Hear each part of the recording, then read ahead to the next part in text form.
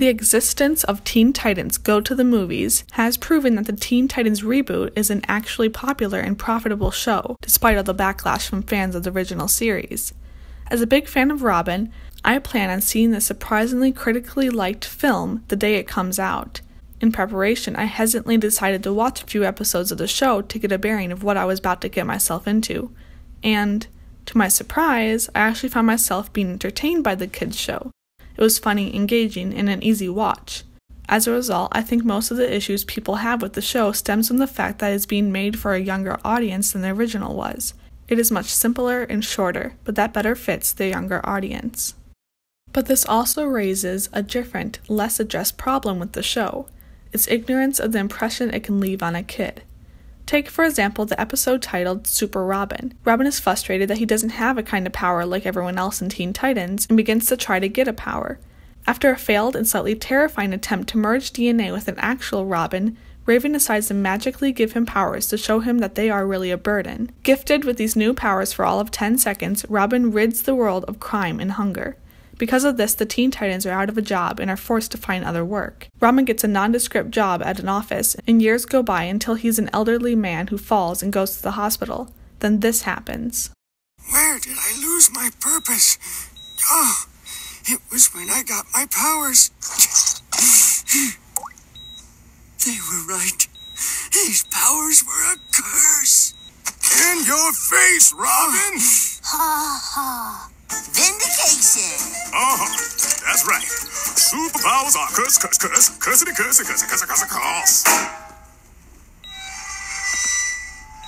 See? Told you so. Curse.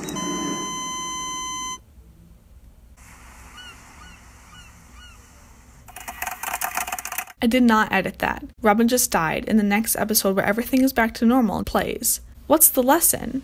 You don't want to be a superhero, kids, because you may be too good at it and solve too many problems. Not only that, but the writers didn't even bother to reset the episode to ensure that there is some kind of continuity. This happens many more times, including in the very next episode where, long story short, everyone is turned into an electronic when Cyborg went evil. Then the episode ends. Not only is this lazy, but this could leave a negative impression on a kid. They could be left feeling scared for the character's fate or believe that some situations just cannot be overcome. But this isn't even the real horror. The real horror is very well showcased in the episode Meatball Party. Cyborg is having a meatball party where everyone is excited to participate except Raven. She tries to get out of it, but the Titans keep pestering her until she eats a meatball. A bunch of weird, unrelated things happen, then Raven finally tells Cyborg that she doesn't want to always be a part of Cyborg's plans, and this scene ensues. Look, Raven, I'm sorry. Just because I enjoy something doesn't mean I need to force it on everyone else. I won't ever do that again. Promise? Promise. Are the writers really going to use their influence to teach a lesson to their audience? Meatball party!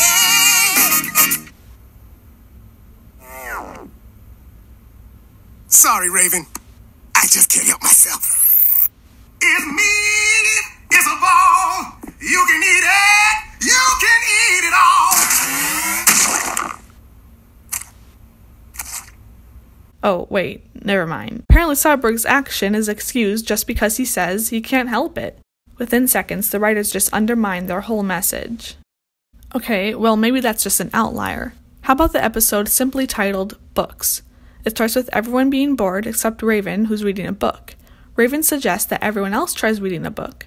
Hesitantly, everyone starts, then falls in love with reading because of how much it stimulates their imagination. This part gets a little weird because they start to draw parallels between how much they love reading to drug addiction. Don't you understand, girl?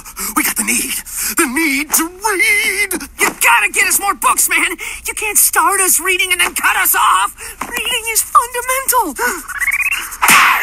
Anyway, they're all out of books to read, and apparently reading each other's is gross, so they go on a hunt throughout the tower for more. Beast Boy eventually finds one buried in the yard, only as a magical book Raven hid because it brings their imagination to life. They all start reading, and the character from their original book, Evil Now, starts to attack them.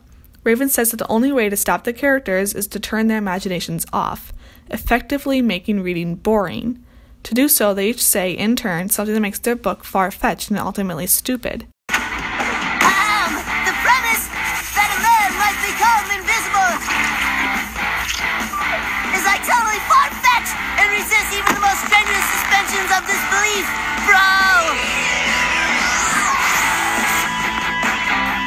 book characters die, and the episode finishes with this. It's over.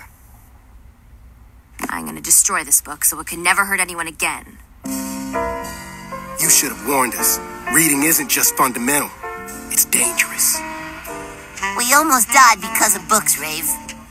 I hope this doesn't do anything to diminish your love of reading.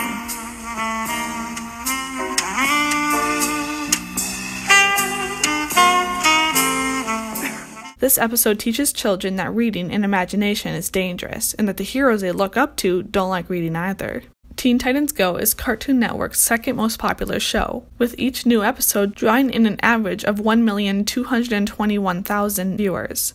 With this many kids that they have the power to positively influence, the writers instead regularly communicate half-formulated, never fully executed themes. It really wouldn't be that hard to change the books episode so that it encourages reading. Just have them defeat a bad guy with the knowledge they received from reading their books. Or if that's too much expository work, just have Raven cast a spell that causes their imaginations to come to life and help them defeat the bad guy. There's one main issue that is contributing to these nonsense endings: the need for a joke. Teen Titans Go is a comedy and it won't stray that path.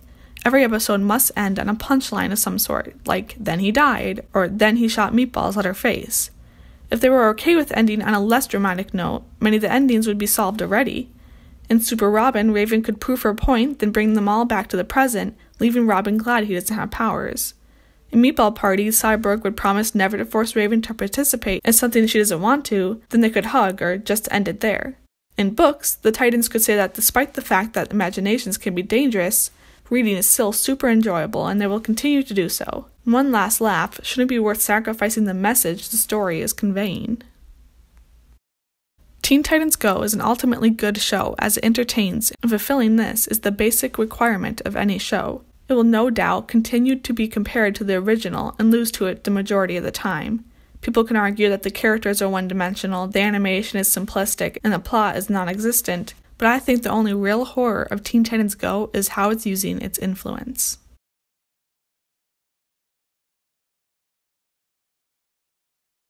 Your parents! They're here, man! Well, where are they? They are just on the other side of the door. Mommy! Daddy! Your baby is coming! Ah! Get this off me! Go! April Fools! You sure did get me. You sure did.